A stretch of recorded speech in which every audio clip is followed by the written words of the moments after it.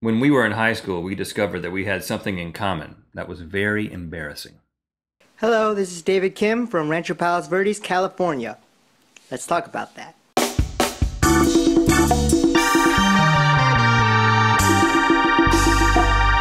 Good mythical morning. This episode is brought to you by Orabrush, because 90% of bad breath comes from a dirty tongue. You think we'd be sitting this close together if we didn't use it? Every morning, we sit this close together. Pick them up at CVS or Walmart or Orabrush.com.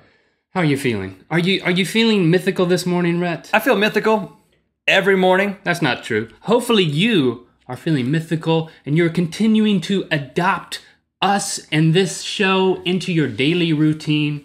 Thank you. Thanks for telling us that you wanted this to be a podcast. We have answered your call. We have made Good Mythical Morning a podcast available as a video podcast or an audio-only podcast at iTunes. We got the links in the description. All right. Got a link right here, too. Here I am. Yo, what's up, people? Okay, I remember this distinctly in high school. One day, I'm just going about my own business, and business as usual. And I felt something in the back of my throat, like up high, like in the tonsil area, which I really didn't even realize it was the tonsil area at the time, but it was like kind of like a sharp thing. I was like, what is that back there? And it was like, I started doing that like a cat hocking up a hairball. And after, it probably took 90 minutes of like sitting up there in my bedroom until your mom's like knocking on the door. Rhett, did you get a cat? are you okay? And then after 90 minutes or so, this thing, all of a sudden, I have dislodged whatever it was. A tonsil. Not a tonsil, but this little thing, and it's on the end of my tongue, and I take it out, and I look at it, and you know what you do? The first thing you do when something comes out of your mouth, or any part of your body, is you Throw it in the you smell trash? it. You smell it. Oh my gosh. I mean, I can't help it. I mean, where, I'm just like, comes out of my ear, I'm like, I don't know why. I probably shouldn't even admit that, but I smelled it, and it smelled like death. Oh, I remember you coming to school and deciding to confide in me and tell the story that you just told to the good viewers out there. And, I decided to be vulnerable. I said, you know what? I have that too. I look in the mirror, open my mouth, and there's like sometimes a colony of little white dots on my tonsils.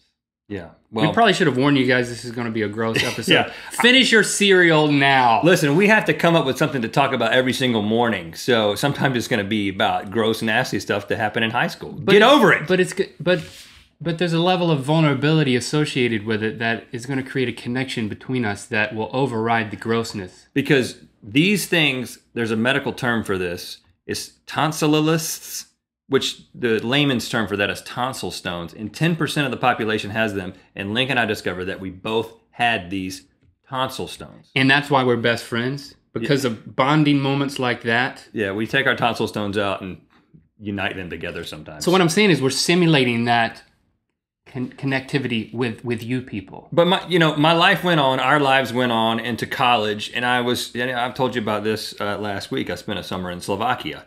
And I was, a very formative summer for you, right? Yeah, I did a lot of things. Like, I showered naked, I used very small towels, and I began telling lots of people about my tonsil stones.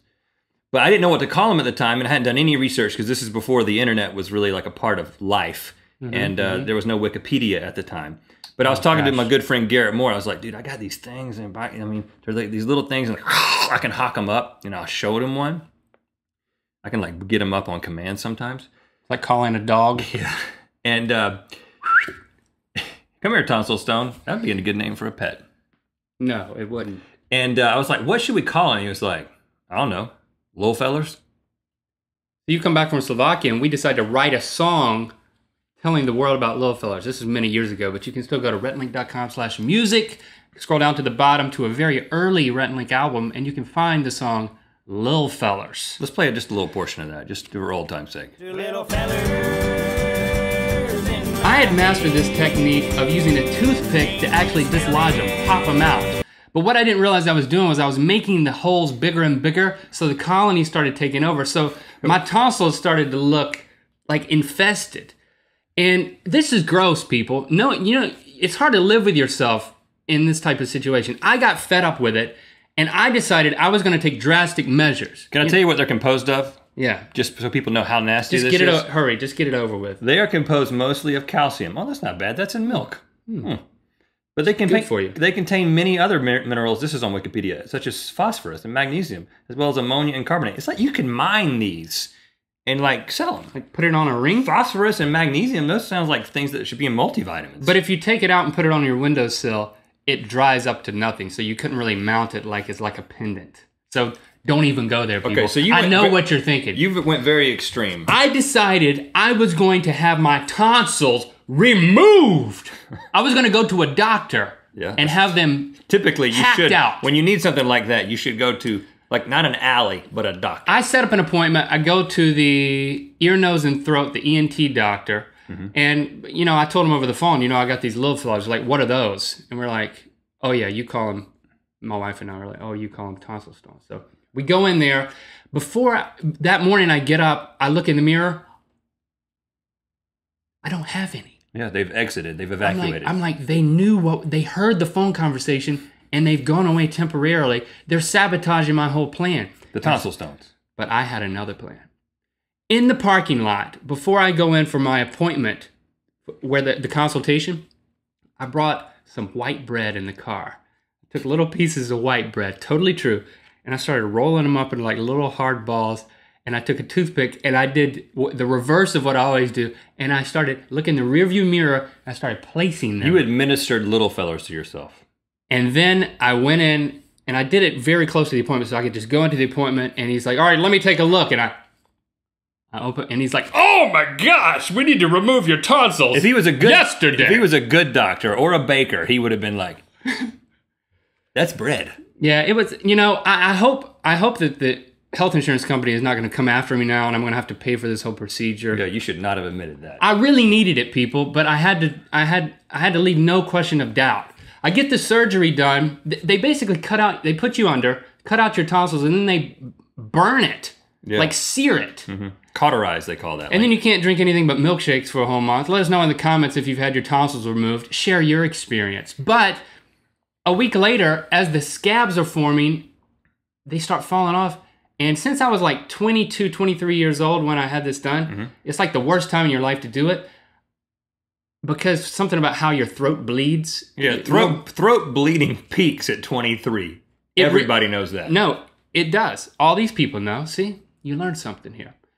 I opened my mouth, looked in the mirror, and it was just like bleeding everywhere back there. Into your stomach cavity. I'm like about to faint. I'm Nasty. like, I'm about to die. I have to go back to the doctor. We call the doctor. He's like, go to the emergency room right now. I'll meet you there. He had to do an emergency re-surgery. Basically the same surgery again. Re-surgery? They had to re-surgery me and cauterize everything. But you're okay now. I guess it's justice for what I did. The pretense of me getting the procedure, I'm not going to call it karma, but call it what you will. Now, you're okay now, and you don't get tonsil stones at all because you don't have any pockets. Tonsils. Hello? Now, but I still have pockets. It's like a bald man's head in the back of my throat. That's nasty. This has been nasty on many different levels. I'm going to tell you something. One last nasty thing. I have trained my tongue to remove tonsil stones. I can look at Rhett sometimes, and he will have this expression on his face. It's like, my wife hates it. She's like, quit doing that. What? It just looks like you're like... I can totally dig into my tonsils with my tongue. It's like, anybody could do it. You have to train yourself, though. And then he'll go... it would be like an everyday conversation. And I'll see this look come on his face. I'll be, don't do that. It's squeaky clean back there right now. Go to the bathroom and do that. If one begins forming, I get it. I'm like an anteater with my tongue by there. Oh, man. It's like I have a termite mound in the back of my mouth, and I'm getting ants out of it.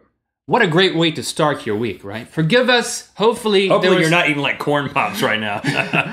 Hopefully there's some stopped a long time ago. Redemptive elements to this episode, and that you'll keep watching. If you have tonsil stones, let us know in the comments. I know it's an embarrassing thing, but 10% of the population, according to Wikipedia, has them. We'd like you to confide in us. You can get surgery. Don't fake it with bread. Or you can I suggest training your tongue to remove the tonsil stones. It doesn't cost any money, and anybody can do it. Do not do what I did, kids. I do not recommend it. Link calls his Nana. That means you have to make a phone call to your grandmother right now. Okay. Hopefully she's there. I got to take my phone out of airplane mode. That's easy enough. If she doesn't answer immediately, we might have to do a quick edit. We usually don't edit on Good Mythical Morning, but you know what? We can if we want to. Especially when we're calling multiple phones to try to reach Link's grandmother.